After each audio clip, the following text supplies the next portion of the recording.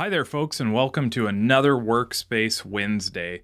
This week we have a fun little function that we're going to write inside of Google Sheets, and it comes from a question on our YouTube channel.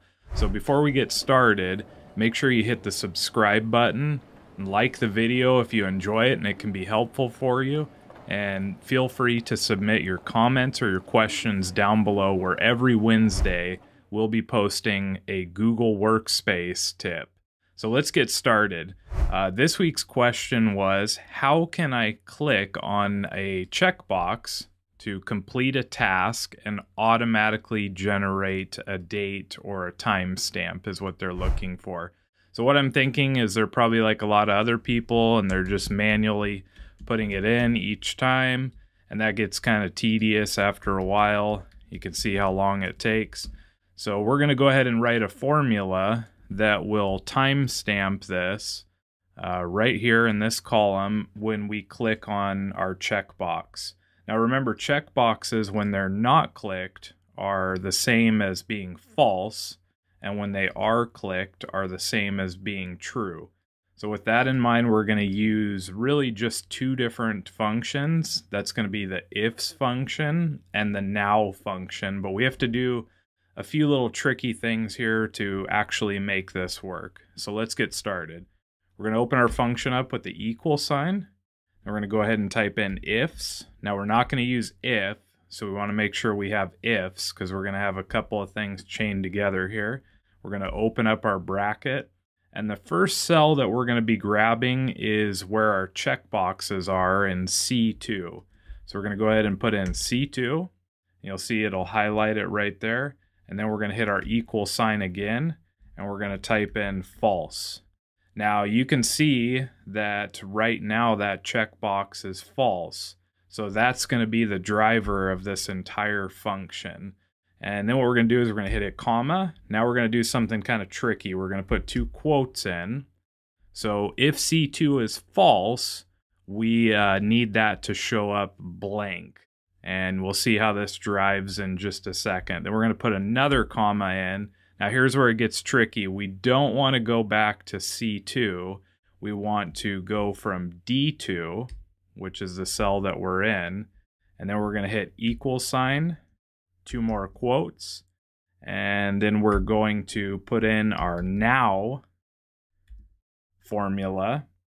And we're just going to close that, because what we're going to do later is we're going to turn on our circular dependency or iterative calculations, and that will allow each of these to calculate their own date and time without updating every time. If you don't do that, every time you hit that checkbox, it's going to update your time, and you'll get really annoyed trying to fix that. So we'll put in another comma. Now this is going to give us our instructions for when this checkbox is true, and when it's true, we want to grab what's in D2. So let's go ahead and hit enter, and you'll see here we can drag this down. Now let's go ahead and check this first one, and you can see we're going to get a reference. Now we don't want that. We want a timestamp for the time that it was complete.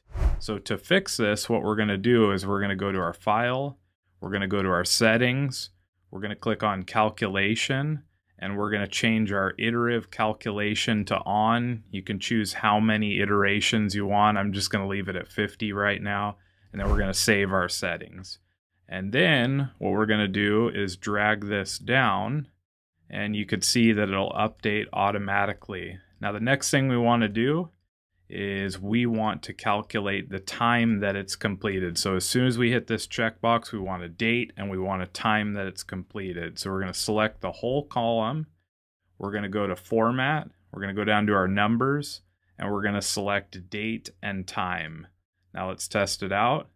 And there it is right there. We'll click the other one, click the other one, another one, and you can see it generates all our different times. Now, one more thing we're going to do in case you want this piece of data, maybe you want to know how many days this task sat in queue. So that's really easy to do now that we have our function set up for the timestamp. We're just going to hit an equal sign. We're going to select our date completed, and we're going to subtract our date added. and you'll see that'll give us our days in queue. So if we were to change one of these, for example, then you'll see that our days in queue will automatically be calculated. So maybe you're adding your list here and you've got clean office and you finally get to it, you check it off, now it automatically calculates. So that's it. That's how you can drive a timestamp using checkboxes with a cool little function. And remember, if you couldn't keep up with the function in the video, it's always down in the description. So thanks for watching, everyone. We'll catch you next time right here on Lean Strategies International, LLC. Don't forget to subscribe, and we'll see you next week for Workspace Wednesday.